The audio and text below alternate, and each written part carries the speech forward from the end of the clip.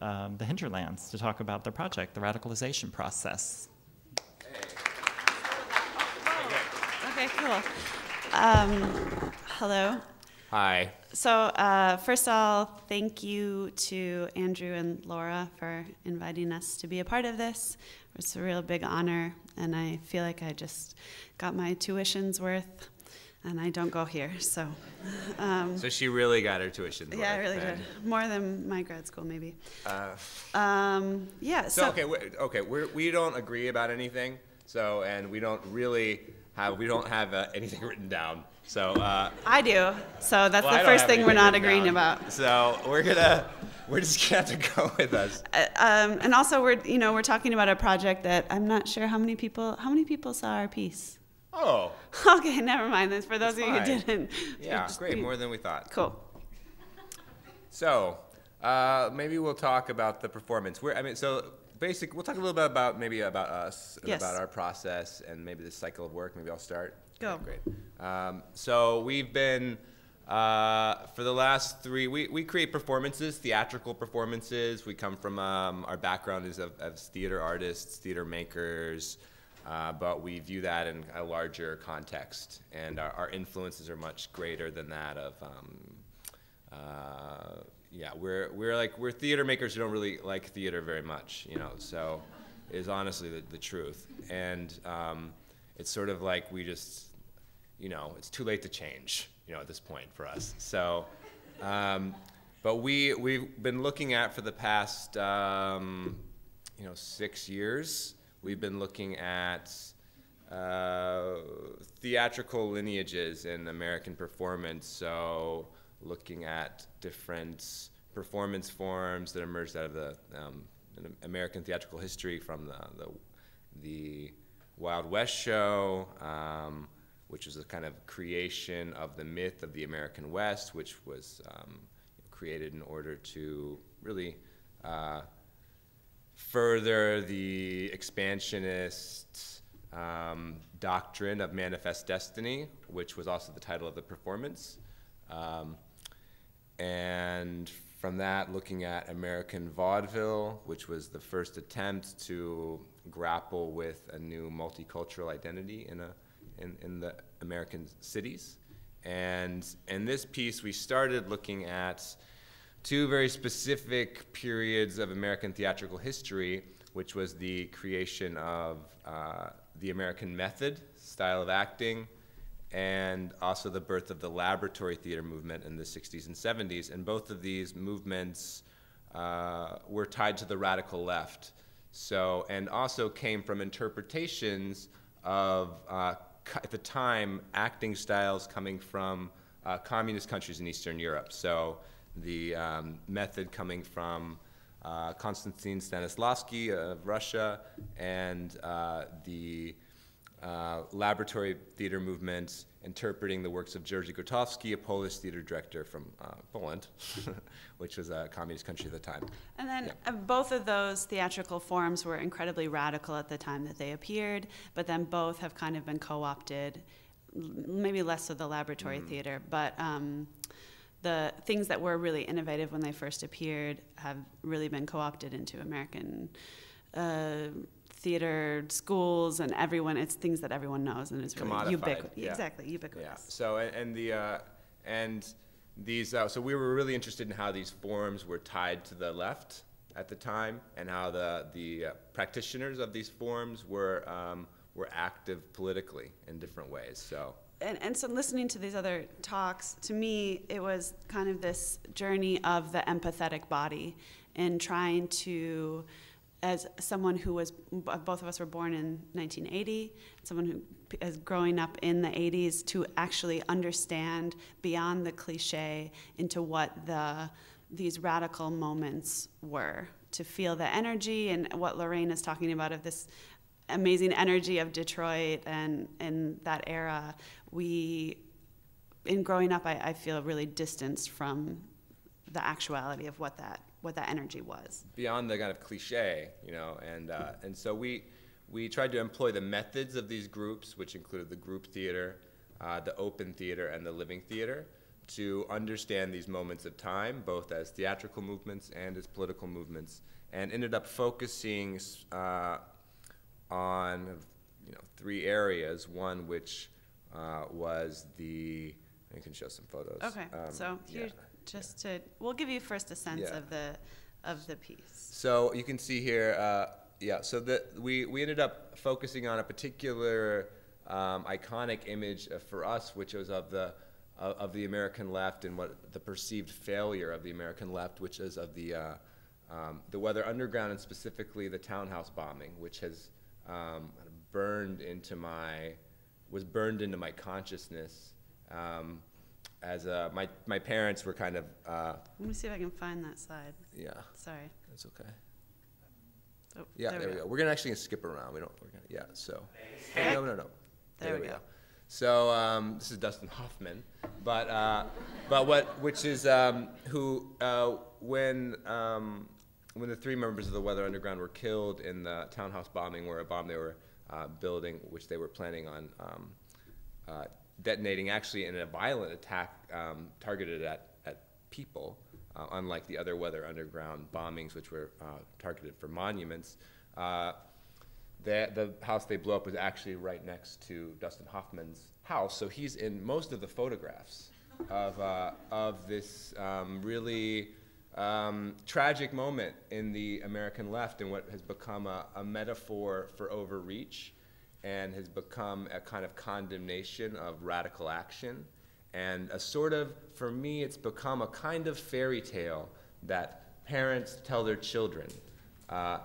Sort of like the tale of La Llorona, the weeping woman, which I was also told as a child growing up in San Antonio, Texas, which is this woman who, if you get too close to the riverbank, she'll come out at night, she'll drag you down to the depths of the river.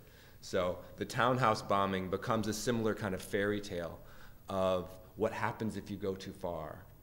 What happens if you decide to take action against the United States government, is this kind of hubris and your own death, with Dustin Hoffman looking at you.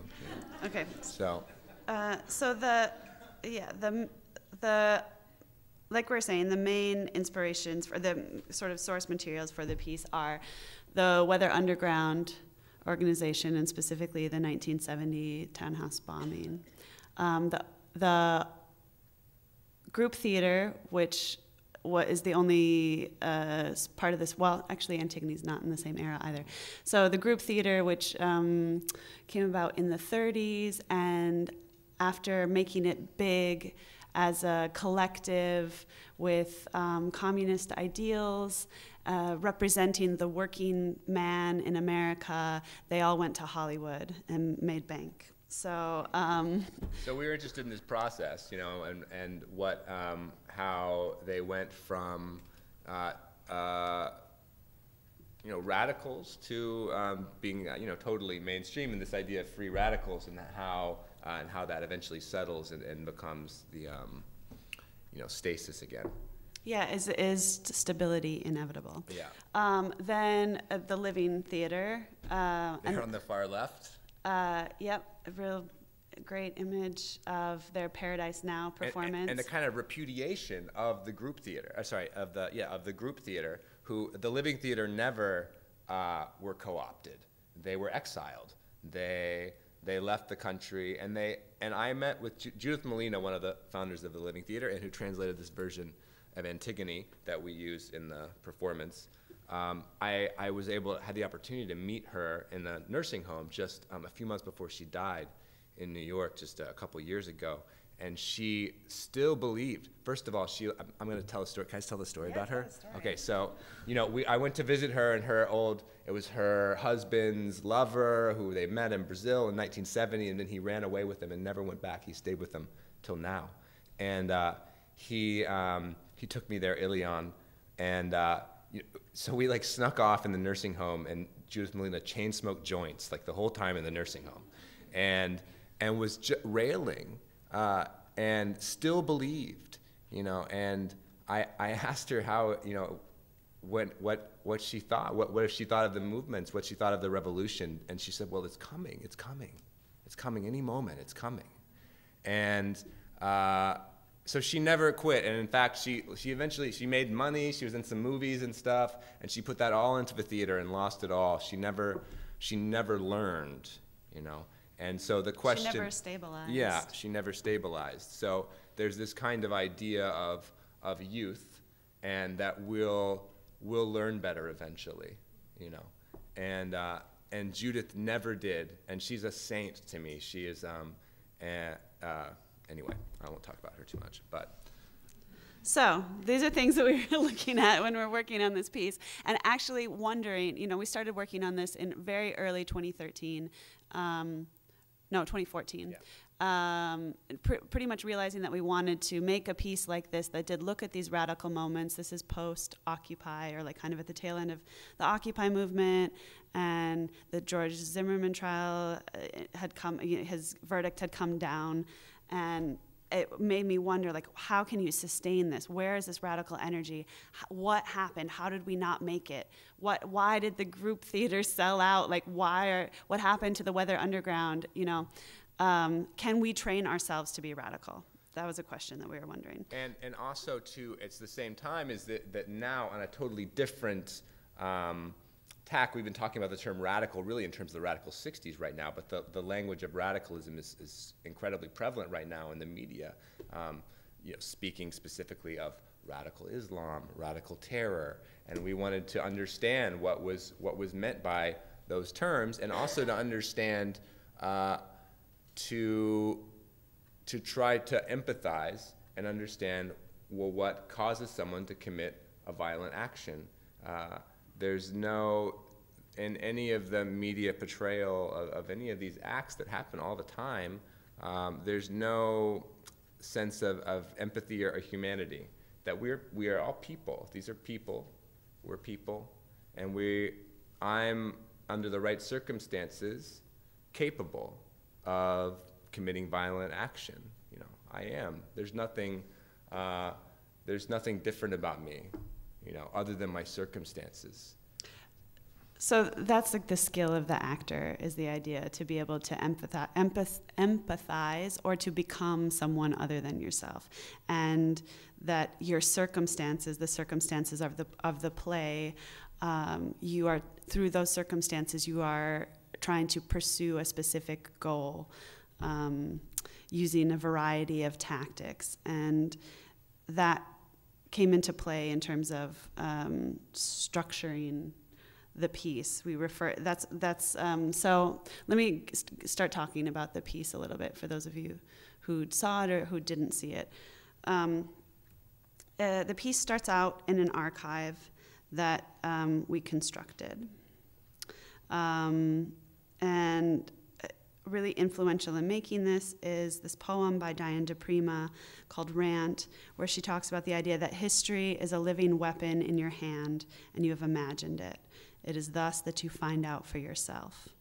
And, you know, we wanted to give people the experience of having to select a certain amount of information, to be overwhelmed by information, much like these, you know, the graphic works that we were just talking about, and to spark a sense, well, to encourage a sense of investigation that would then carry into the piece, and also to begin remembering either, you know, your own experiences in these eras or with these notions, and to talk to other people about them. So there's some semi-interactive elements to it, or, you know, the things that people would tell me were really interesting in these archives. And Liza's in the archive. I'm in the archive, and I am basically myself in the archive.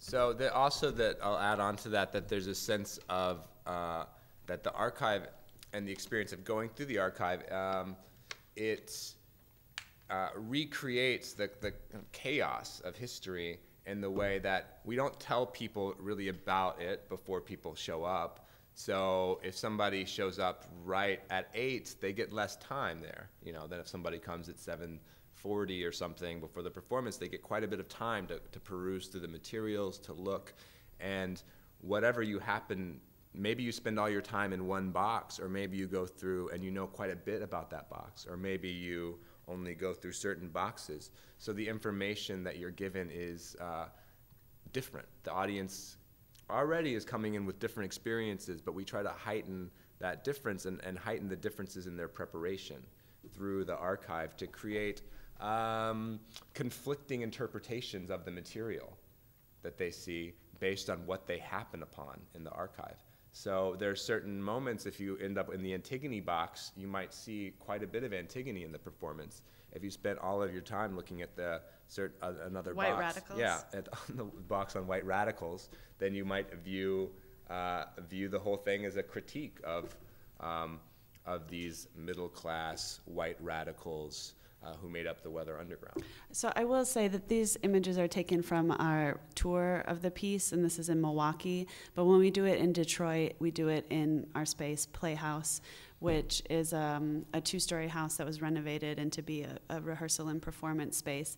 And actually, the materials that we used to make the set came out of the house, and we take people into the basement to go through the archive, and we talk about it as materials found when we were renovating the house, which is true in the sense that we found things while we were renovating, that we researched and found the materials while working on the house, but not that they necessarily came out of that particular house. It is also a lie. I mean, it's true, and it's also a lie. Right. So that which is what theater is, and that's the well, contract, and that's like kind of the last radicality that you can have with theater these days, is that you just take the truth. I mean, because when did we start the performance, and when does it start, and when does it end? You know, so the performance actually starts when you decided to come to it. You know, so it does. You've started thinking about it. You've started forming your ideas about the performance. Maybe you've read something about it, and so you're not walking in clear and empty. You're walking in with all of these ideas already. So we accept that as a reality. And that when the audience steps in, the performances begin, and anything we do in that space is the space of the performance. So it's really up to the audience to determine what they want to believe and what they don't. But I think the piece works really well in our house in the way that, you know, like the idea of an archive, and from like the Greek sense of the word, that as a house that holds documents, and so it starts to take on another sense of the word, and the whole house, the whole space becomes an archive in the way that the body is an archive of knowledge and of different histories, of ancestral knowledge, of memories, of cultural memory. All right, I'm going to go ahead and play a clip. So the piece starts off in an archive, and then through the materials in the archive, the person, character, myself, am transformed and bring the audience into the kind of reenactment space of the townhouse bombing, but reset into a different, into like a bungalow house context. So that's the clip I'm going to play right now. He's hanging from the butcher's hook. Okay? So my sister did come out of the house and she screamed, "Sister, they have hanged him." That's why he called out to us, and this is the part. Okay. So give me the knife. Here, give me the knife so I can cut him down so we won't hang him. All right? So I can carry his body inside and bring him back to life. And then she says, "Shit!"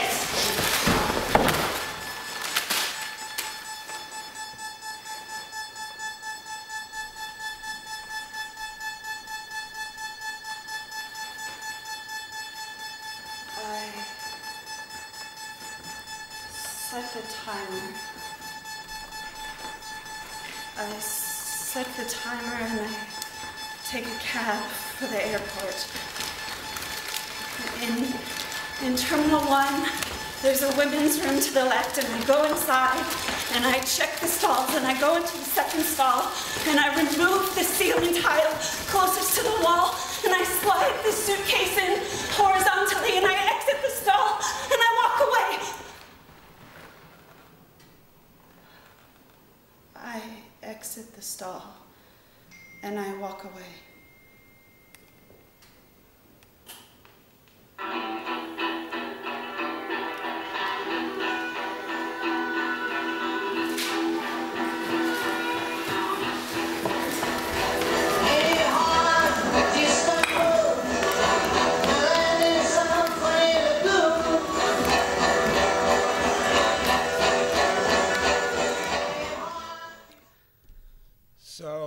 So you see a few things in here. One is the beginning of the piece, which, as the audience walks in and sort of lands in this very naturalistic scene, you know, in a way. And we're actually we don't typically work in a kind of naturalism. That's not our general aesthetic. But for this particular piece, looking at this history of the American method, we felt we had to deal with naturalism in a certain kind of way. So it kind of lands in this kind of naturalism, but then the bomb goes off and the piece, explodes more or less, and then goes back through various fragments of this history, real and imagined. So it's kind of, you're seeing that fragmentation there, and also seeing a bit of our own physical practice in the moment of the explosion, which we have our own training practice, we call it, which is we go through a long process of working physically, pushing ourselves physically as a way of engaging with material, as a way of engaging with each other, defining metaphor through the body. So this shaking that you see, this kind of trembling, shaking, burning, becomes a physical metaphor for us of this moment in the townhouse. So there's the Weather Underground thread of the piece, which we return to the townhouse at various points before the bombing, or I say the townhouse, but it's a kind of a stand-in for the townhouse. And then there's also this method acting thread that is a different kind of character that the piece starts, there's cuts in the action that start to take place in a method acting class with 2 acting students. And through that, we start to meld into Antigone.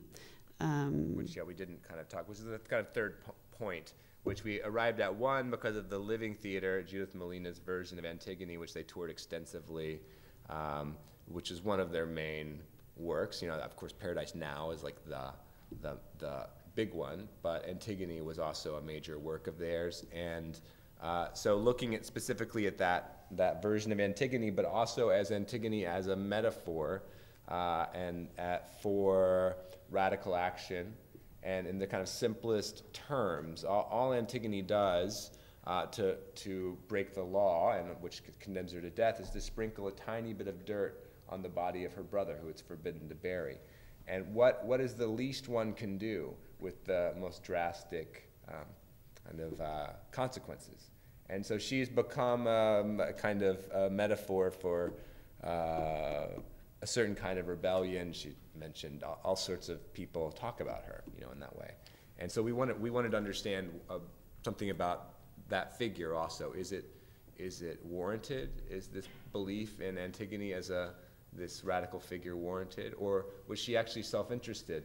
After all, it's her brother she's burying, not some other person on the street. Is it possible for us to be motivated to act outside of self-interest or the interest for our loved ones? Was it pride causing her to move? What was it? So in terms of the text of the piece, some of the text is original, this stuff from the townhouse, and then we're pulling from the Judith Malina translation of Antigone. We reimagine some of that, and the next section I'm going to show from the piece, it's sort of layering all 3 of these threads on top of each other. So there's sort of this method acting, or maybe cartoon version of Marlon Brando method acting, as shown by Richard, layered with the story of Antigone, specifically the scene where she's been caught for burying her brother, and she's speaking with her uncle, Creon, and the text from my text is from Bernardine Dorn and the Weather Underground organization's communiques, and Richard's text is a mix of Ronald Reagan, post-People's Park,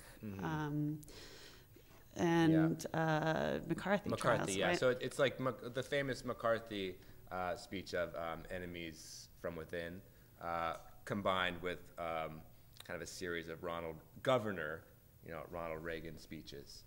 So looking at the figure of Antigone as Bernardine Dorn and Creon as these conservative political figures. So. I hope this is that. Smoking dope and making love and loading guns, that's where we are. And we know that the lines have been drawn, and it is my job to lead kids to revolution from behind enemy lines. See, that's what I said. That's what I always said about people like you. It's not the enemies from without we have to look out for. No, it's the enemies from within. It's not the people clamoring at our walls that will tear down this great nation. It's the people born within its very own walls. They're the ones who commit treason.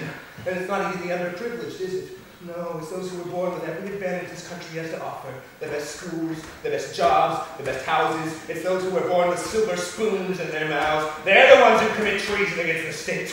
How long do I have to put up with trash like you in the name of free speech, huh? If there's going to be bloodshed, let it be now. The time for appeasement is over.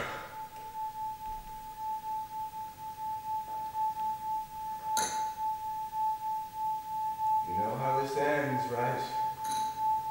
I knew from the beginning. A martyr. The monster state tightens the noose around his own neck. Well, it's not going to happen that way. You're not going to die a hero. So you can also see, okay, we're kind of skipping around, huh? That's fine. Yep. So don't pay, the slides aren't in any order anymore, so we did away with that. So you can see a bit of the, it's this, of this family relationship to the kind of domestic space of the house and the kind of parent-child relationship of the establishment and the radical. But we also work with rational images. So for instance, images that aren't connected to a kind of literal interpretation, and those are intentional in the sense that we use the grass, for instance, there's a kind of whole scene that happens before it when there's sausage and it's a whole thing. But then this grass appears, and we couldn't necessarily tell you what it means, but it's an image that evokes something in us, that evokes a sadness or something, and it's also meant to disrupt the interpretive powers of the audience. So with the archive, the audience is, especially now in the performance, looking for connections. They're looking to make meaning out of the images, and we add things into the performance that defy meaning, that are in a sense meaningless, but based on what the audience brings in, what they have read, what they've kind of are working with interpretively, they assign meaning to it. So they're able to create meaning and experiences out of the images that way. Should I say anything about the Living Theater since this image is up? Well, they're important. I don't know if it's... So, and then maybe we can't see the connection yet into... The only thing that actually really made it, besides the Antigone translation, that really made it in of the Living Theater was we spent a lot of time looking at Paradise Now and their amazing script for Paradise Now, or how they got to their script, which is this right here, which is one of my favorite documents that I've ever come across. And the piece is actually really dated and kind of awful. We thought about showing a video, but it's just terrible. So terrible. It's like really embarrassing in that way that you look at something from the 60s and feel a little bit embarrassed about it. Not everything. The wrong way. No, not people from, But there's something about like the way that they're... they make totem poles. There's all sorts of things that you look at and we're like, we can't. We can't relate to it. They make the South Pole and they try to connect, anyways. But this came from these amazing conversations and looking at the rung of good and evil, the rung of prayer, moving into teaching, the way, redemption, love, heaven and earth, God and man. And so what they had wanted to do with this piece, Paradise Now, which was in the 68, 69, and is the piece that Andrew showed an image from before, that ended in people taking off, began and ended in people taking off their clothes and often ended in arrest, was they wanted to bring about paradise and give the audience a path to paradise. So that was in the back of our minds in making the piece, but I'm a little bit of a cynical person, so I'm a very cynical person, so it was really hard to put that. We didn't get there in our piece. We sort of, stayed with the bombing. I'm just going to skip. Can I just say something about Do you that? want to? Okay, yeah, just about, because I think this is our embarrassment is something that's valuable, and it's, because that is also a kind of metaphor for our embarrassment with the living theater, which is our lineage as theater makers, as experimental theater makers. They are our lineage. We come from that. And that kind of embarrassment is the same embarrassment in a way that the left and people in our generation of the left still have for the left of that period of the 60s and 70s. White guilt also, yeah, I think, is a part of that. And a sense of disappointment in ourselves, and also a disappointment in those who came before us. So, and I see the living theater, and I think, is that me? Is that who I am? And then, but at the same time, I revere them. At the same time, as figures, as people, as revolutionaries.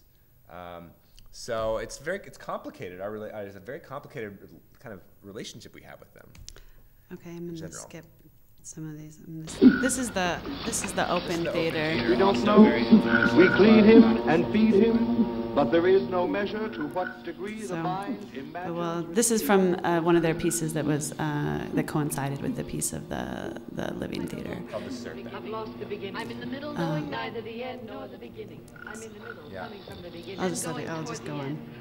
Yeah, but I think it's important these two groups existed simultaneously, and although the living theater predated and outdated the open theater, but the open theater is kind of a direct, more direct connection to the group theater, and that they were exploring methodologies in the theater pretty seriously, whereas the living theater ultimately really became, what their name implies, that they were living the theater they were trying to create, and it was actually the entire life of the theater themselves that was the kind of work of theater. And that's why I say that the piece, looking at Paradise Now, you're like, this was the thing, this was the thing that was so powerful, but no, it was not the thing. They were the thing, They in fact were the living theater, that their lives and choices and anyway, okay.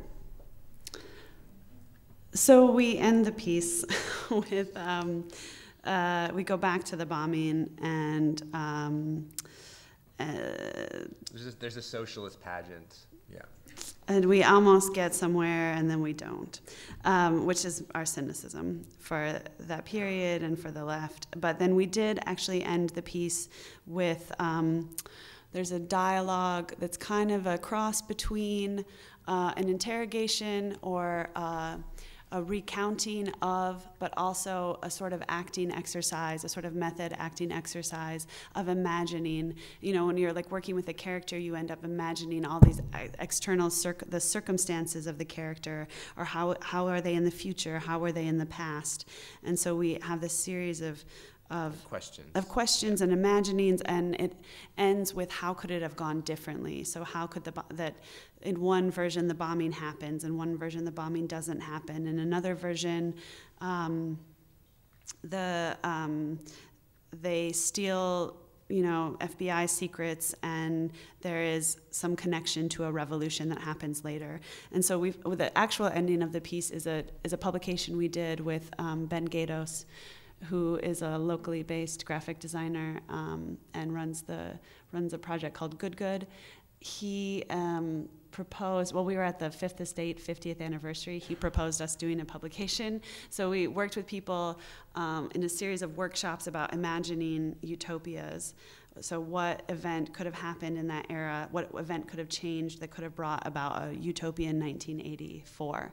And so this publication takes place in a utopian 84, and it goes from the large that, you know, Jesse Jackson is elected president, is president in the 80s. With Ronald Reagan directing Gremlins instead.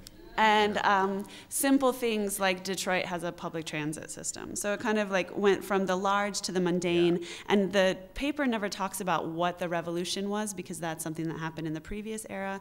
But it was a really good exercise for us, a good research for us in terms of being able to imagine something. So the piece really comes back to imagination and the radical imagination. What is the radical imagination? And that as a kind of fire that is central and that burned in these, you know, in the lives of the revolutionaries and the radicals and the researchers and imaginers of the 60s and 70s. And that is what I think is the most beautiful and valuable thing from that era, and looking at artifacts from that era is that kind of energy, the imagination. Yeah, when connecting back to the Diane de Prima quote that we talk about, the only war that matters is the war against the imagination. Well, in one sense, that's absolutely not true. There's all kinds of wars that matter. But on the other sense, there is a truth to it, and that if we cannot imagine a way forward, if we can't imagine a possible future, then we have no way to build it together. And you know, this part and the end of the piece and this publication was in a way to try to overcome this cynicism, to try to imagine something as being different. And we chose to look specifically at the past because it's hard to see our way forward. But we can look at the past and see what might have changed, you know, what could have happened differently. And as an imaginative exercise for us and other people that we worked with, to discover tangible hope, not hope that things will get better generally. Not optimism, maybe. Yeah, not optimism. But a kind of hope based in reality and what could happen, what could be achieved, and how things could go differently. So that's all. Thank you.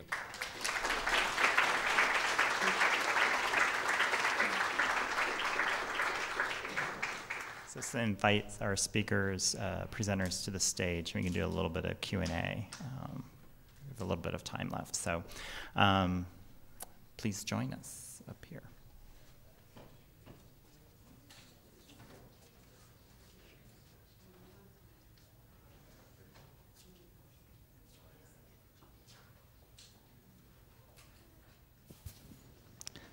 Let's see if this is, oh good, it's on. Well, it's kind of perfect because I was going to start, kick off things. We all want to hear from the audience as well. Because they had two quotes. Since I saw the piece last night, it's kind of in front of mind. The only war that matters is the war against the imagination. I mean, you're right, yeah, there's other battles to be fought, but this one stuck out for me because in the context of the exhibition, one of the arguments I try to make is that one of the reasons that a lot of the projects are so sticky or so, for us now, and over time is because they're actually visualizations. They're visualizations for the future that could be with enactments of what life could possibly be like within the kind of bubbles of the commune, of the community, of the neighborhood.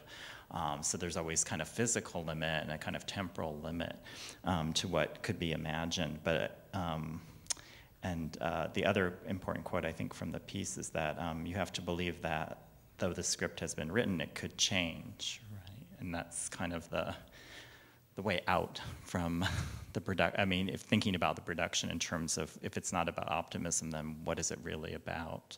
And I'm wondering if any of our panelists would like to tackle the notion about how do we view the kind of actions and events at that moment in terms of what is possible today and what we're seeing today. I know that Esther spent a long time trying to, you know, connect up the past and the present in terms of what we're thinking in terms of practice. But if you had any thoughts about how present day events are being enacted, maybe in similar ways or in a different way, but based on that kind of history. because there's a lot of social movements, for example, that are a lot of parallels that we're seeing. Black Lives Matter, for instance, Occupy Wall Street is another kind of good earlier precursor to the kinds of staging of a kind of visualization about protest in the imagination.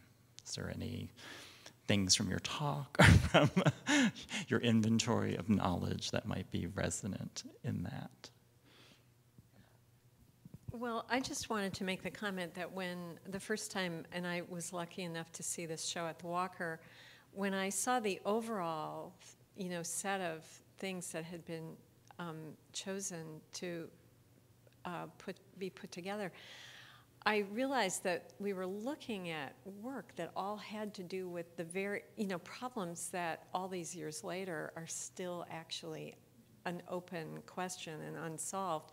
Only we're looking at people who didn't have like the cynicism or the upset of 40 years of unfulfilled or what seemed like blockades to that imagination, occurring. And so to say today, as the other night in the 2D department, a student made an incredibly impassioned argument for dealing with the issues of today, but they seem so massive and unbelievable. And if you look at that work from the late 60s and early 70s, you do see people referring to them already as almost unmanageable or, as if things are in a state of emergency. But there's this ability to be projective and imagine a way out of it that isn't science fiction, like not, well, I guess some of it could be. But anyway, that kind of the time loop in the way that these works reflect upon the present day, I think is pretty intense. I think there's an interesting resonance with the ideas that are in the show and a lot of the conversations that are arising in regards specifically to post-internet art. Primarily, and I think other fields like architecture have been very slow to enter that conversation, but what I think is really interesting is that the tool sets are basically laterally placed. I mean, everyone has access to the same software, same tool sets, same communication networks. So this is to say, I think one of the strange kind of dichotomies around, I guess, life after the internet is that one sense of scale is sort of obliterated, right? Things things that are very far away are very immediately within your grasp, but at the same time, things that are very, very close in some ways seem very far, right? And I was thinking to myself, actually this morning, that maybe that kind of parallax that we're experiencing and maybe the kind of impetus around, I used to live in Williamsburg in Brooklyn, so, it's like everything's like local and artisanal and slow, and I was wondering if part of that impulse is actually not specifically endemic to the rise of the internet, but actually just a kind of exacerbated condition that always existed, right? Like, if that makes sense. So this is to say, I think that there seems to be a shift in thinking, in terms of thinking about scale and locality and temporality, that there is a way in which I think a lot of young practitioners are starting to address questions of change and urgency through very small-scale interventions. So if we look at, they won the Turner Prize this year, Assembled, an architectural collective, with very humble means, we're able to achieve very profound projects. And but it's always at a scale of building that is a kit of parts. It's very accessible. It's built by people that aren't experts, and it's achievable with Arts Council funding. And with resources that are available. They pillage the construction sites of big corporate jobs and take the leftovers and reuse that. And I think that there's a kind of entrepreneurialism in there that is, I'm hopeful, will only grow with them, and I think is in some ways also a response to this post-internet moment. So that's my long response, but yeah. I got nothing. Anything to say? No, we got nothing. Well, I just wanted to add that the old slogan, think globally and act locally, at the time the slogan was invented, I think you had to think locally. You had to start there. Now the local is a choice. Right. And it's a really different thing, but it's almost a kind of discipline of looking local to try to open up the imagination, it seems to me, and observing the kinds of efforts you're describing. Thanks. I think one of the key questions is probably what constitutes radicality. Esther got into this a little bit versus criticality, which we hear a lot about in, let's say, design discourse or artistic practice today. But I was wondering if, reflecting on your presentations, what are those elements of radicality that could be, that you can, kind of point to? I know I had a difficult time trying to, in the thesis of the exhibition, talk about what a radical aesthetics was. And then, I just kind of came to the conclusion it's really, because we often think of aesthetics as being about this, or this is the way it is, or this is the way it seems or looks. To be about to be an aesthetics of refusal, about what it's not going to be, a rejection of a certain kind of practice, a rejection of a certain kind of disciplinary boundary, a rejection of one's place in society. So it's a kind of anti-aesthetics in a way, or it presupposes what we call anti-aesthetics later in another thing called postmodernism, or a little later in postmodernism. But I'm wondering, in the examples that you showed or in the work, what do you think constitutes the radical, or maybe the radicant? But I'm still processing that. No. Anyone.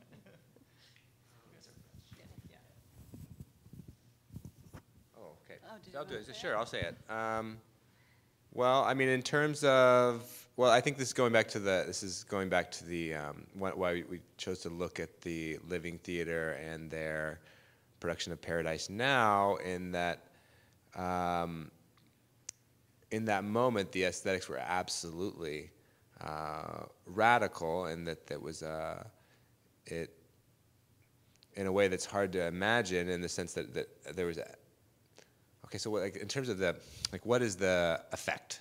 So in this sense, the effect were riots. The effect was actual upheaval in the response to a performance, which is hard for us to imagine right now. It's hard to imagine that happening at that kind of level and scale.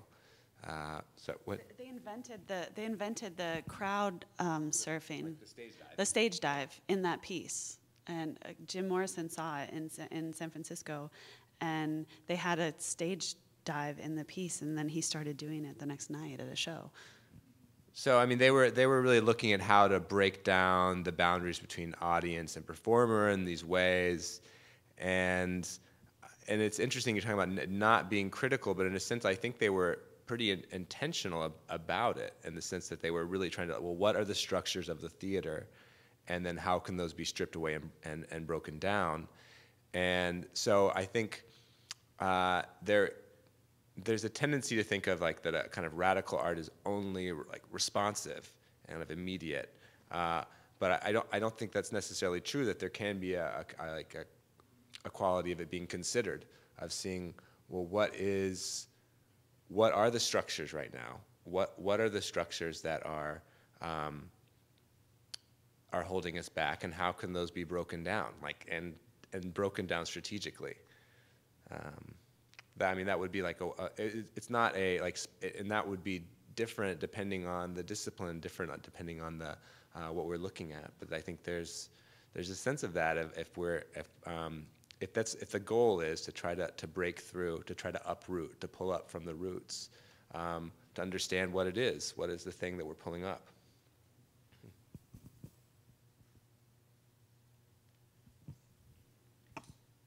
I guess, it's interesting, because as you were talking, I was thinking about how in graphic design, there are a set of really large conditions that have affected everybody's process, and one of them is that we live within the Adobe Creative Suite, InDesign, Photoshop, Illustrator, and yet it's attached to this gigantic system of data and the internet-linked world. And, you know, and then the other thing is that we're kind of living in a time where global capital is just, you know, bigger and bigger. And so, you know, the kind of combination of a set of systems that you often feel are bigger than you and you're at their mercy, I think sits over everybody. It doesn't take you too long to realize that. And so it is back to kind of radical imagination, or trying to imagine ways out of either a kind of preconceived language or even a preconceived situation of distribution. And so, you know, it seems to me, at least one thing I've observed as a designer who works with young designers, is that the return of people wanting to be the authors of their content and to take some kind of control, and then that slams you into the distribution and the printing system. I mean, I know this weekend is the Detroit Book Fair, and I think just events like that are new, but they actually, and on one hand you can say, oh, it's a bunch of people selling books, great, but it actually represents a kind of attempt to get away from the larger, you know, market forces. So there is a kind of desperation to reach independence, it seems to me, in many of these efforts that are going on now. And it's kind of, but more, I think now, it's testing the limits of people's imagination given the complexity of the problems, you know, and that of course leads, I think, or should lead back to the logic of the collaborative efforts and communal work and projects where you are marshaling more than one set of talents to tackle a project. I mean, it's, you know, it's hard in that single artist or single creator model to take these things on, but you know, there's this other model of finding the person who knows how to code or to do whatever to break through many of these things that actually start to feel pretty oppressive. Right, and it would allow you to. It would allow you to scale up, to kind of go against the scale problem. I wanted to open it up for some questions. If we have questions, still thinking. Yeah, I'll repeat them if we need to.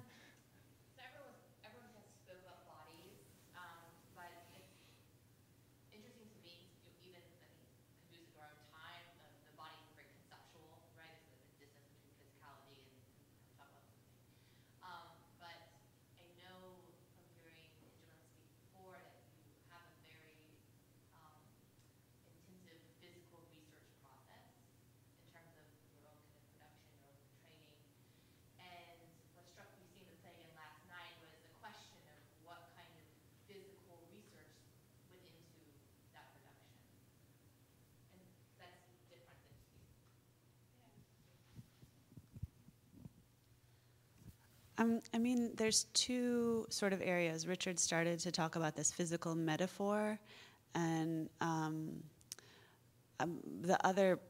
another area that we work with physically, in this piece in particular, was with reenactment, or like, and we've worked in this way in the past, to like reenact these moments. And we also reenact a living theater performance that is very obscure that they did in Brazil. There was a Mother's Day pageant where they tied the mothers to the kids with crepe paper, and the kids jumped off the stage to break the fascist bond between mother and child as a way to explore the break. A little background real quick. Real fast. Well, they were commissioned to make a Mother's Day play. They were broke in Brazil, and this like town paid them to make a Mother's Day play, and so they ended up making it about about capitalism and sadomasochism, yeah, and the bond and the parent state and the child, and anyway, they got arrested. So, 1971. So, but reenacting that to find what is radical about that, and that was less of a physically demanding thing that we were looking at. But can I, you know, if we are looking at method acting and this idea of becoming and to take action, then from an acting standpoint, can I inhabit this moment in the past? Because you can't, it's just, doing historical research is always so strange in black and white photos, and the world wasn't black and white, and touching paper from the time is that's really special, but now it's older paper. So what are ways that you can inhabit history? And I think reenactment, at least in working on this piece, was a way to try to inhabit these people at that particular time. Do you want to talk about physical metaphor at all? Yeah, the training. When we talk about training, we're really pushing our bodies pretty far. You know, we'll do very physically demanding actions for hours and hours until we're basically completely exhausted. And then from that point of total exhaustion, we'll start to improvise in sort of small ways. And those improvisations become the foundation for certain sections of the performance. So like the Antigone sections of the performance really come out of this training place. And while we train with certain questions. And there's a little, I love the section of Antigone you play in the basement that says, you know, we are the tribe that asks questions and we ask them to the bitter end. And that's something we hold dear, and that we're not proposing answers, and our process is not one of answers, it's one of questions, in the sense that we try to place ourselves into spaces of not knowing, places of imbalance, and we try to do that actually working with imbalance, so actually working with being off balance physically. What is it to be in that place between standing and falling? What is it to burn? What is it to actually burn? Like, what would that be? And how to find that in the body, and those kinds of physical researches for how do we actually uproot something? You know, if we're looking at the word radical, and what does rootedness mean? You know, and then what happens to physically pull it up? You know, so those are the kinds of things we'll work with in the training, and to try to embody in a physical way.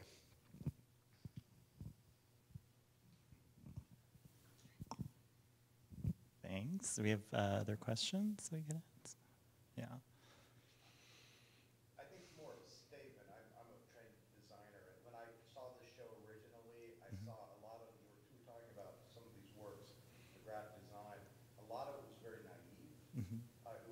You were talking about putting stuff, filling spaces. When I think of people that are, first-time designers, they're filling spaces, it made me think of the idea of professionalism. As a designer, and this was almost a reaction against it. It made me think of typography, the way type was broken down, but it made me think of the 90s, how type kind of broke down itself as a reaction to the Germans, or the kind of the 50s typography. And I'm curious. There's a lot of stuff there, but I think it might be a metaphor for kind of where we're going now as a society. I don't think things are kind of breaking down. Things aren't so black and white. Things aren't so, Helvetica. They're becoming something more, and even just blowing up to a point where there is no style per se. And I think I'm going to leave it there. I think I've said too much already. Do you want that? Well, only to make a comment that if you look at the trajectory of ideas in graphic design. And I'm sorry, one other thing, the whole radical idea, and I'm sorry. Radical, by blowing up the type, it's radical itself, but then again, radical becomes cool and gets repackaged as being, that makes sense. Oh yeah, no, the commercial cycle is speedier than ever, and there's no stopping it. I guess all I wanted to say is that actually, in a very real parallel to what Esther described, connected to the period where architecture becomes looked at as a humanity, and kind of through the lens of a whole set of critical theories that were very, very language-based, that there is you know, there's a theory that, and I'll just throw out, like if you look at Rick Pointer's book called No More Rules about postmodern graphic design of the 80s and 90s, he basically ascribes all the formal experimentation of that period to either reacting to language theory, and it was. I mean, there was a lot of talk about it at schools, here being one of the places.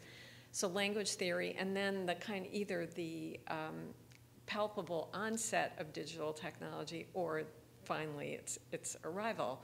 You know, that suddenly you, the designer, again, in this kind of pre-modern way, is setting their own type. I mean, the diggers were setting their own type too, but on these crappy selectrics where all they, in a weird way, you could probably say, well, you get a justified column and you just make it to fit the space, and that's how you fill it. However, they did have enough text and more to fill every bloody centimeter on the page. So the thing about what I always find weird and unsatisfying about that description of the 80s and 90s is that, first of all, it does ignore the history right before that, and it's too instrumentalized. Like it doesn't allow for intentionality, and it also has a tendency to treat it all really formally, which is what has allowed then people to go, oh, and I'm sick of that deconstructed type, so I'm going to bring back Helvetica. I love it so much, I'm going to make a movie about it. You know, so it's a kind of emptying out to me of graphic design when it's only looked at as a kind of formalized practice. And so what I find so interesting, again, about this period is, you're right, the formal aspects of it are awful. You know, I mean, talk about embarrassment. You know, there's a lot of stuff in it that's just terrible, but terrible in a really interesting way. And then you have to go back to, well, what were the intentions? What's being done here? So to me, it again reopens an old lens. And weirdly enough, it's all about the function of the piece and the audience for the piece. The 80s and 90s were a totally important period where graphic designers kind of had to become their own authors, and they did it first, I think, through that set of formal means. But there was that older history sitting there. So that's my response to your statement.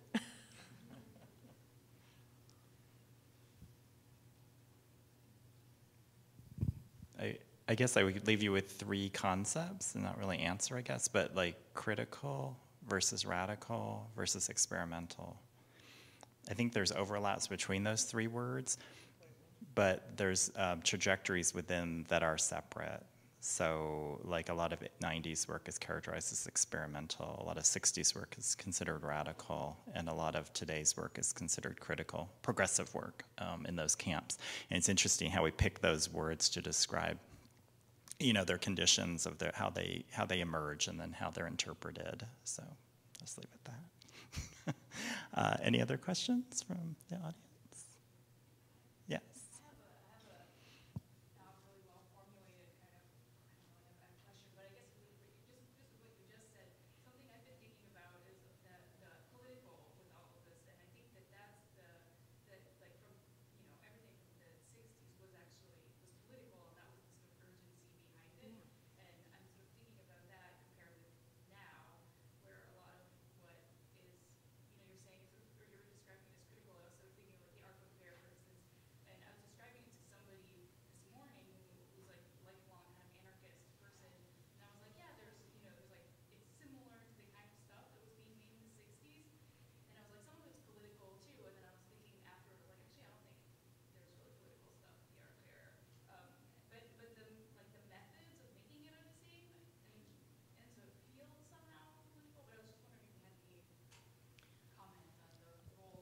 Well, I guess my only thought about it is that the mere kind of questioning or the attempt to get around the mainstream distribution media, you know, that's there. But I agree with you. It's not particularly political, and although it could be, you know. So, and it could be more easily than if you went and tried to sell it to Harper and Row or, you know, some mainstream publisher. So it's kind of suddenly it's there again and there for the, ripe for the taking. Yeah, it could be like political in lowercase p. You're reacting within the space that it's allowed to react in as an alternative market, as opposed to, utterly transformative social paradigm politic, big uppercase P. It would be how I think about it, at least. But definitely politics are woven through, and that's the radical, like the notion of radical aesthetics, the introduction of politics within theater, the introduction of politics within just culture at large. Which then, of course, gets played out in the 1980s in a different way in the culture wars. Like, the culture wars really emanate from this time period. It's just they were on a delay till Reagan arrives at the White House, I guess. Instead of directing Gremlins. Yes, in the back.